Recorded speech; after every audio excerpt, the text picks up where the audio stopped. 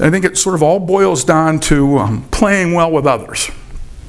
And when it comes to the pool, I think the most awesome thing that you can do for teaching kids sportsmanship and swimming and fitness is playing well with others. And I threw one of these discs over to my hero, Bob Steele, and he talks about water polo in his games book. But hey, you play water polo and you can break a finger, you can get the ball in your face, you can have tears. The guys get a little out of hand. But this is a game that I think our industry and our sport needs, because you can throw it, it doesn't hurt, but there's a lot of motion.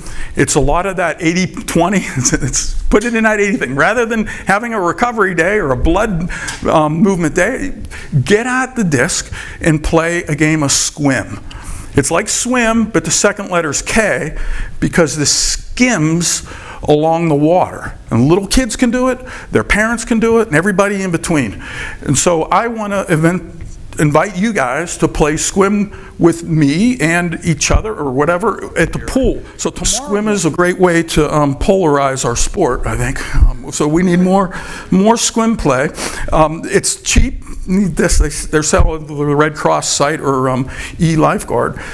You can play it like ultimate frisbee in the pool, or you can play it where you go past the backstroke flags. There would be a score, a touchdown. You can also play it what we call slot style into the gutter, or we have a goal. Now this is a prototype that I have that I put in the car. It's light, easy to carry. The bigger regulation SKWIM goals are someday we're going to come back to an ISCA thing and have your teams, have your headbands, and we're all going to play an afternoon of SKWIM.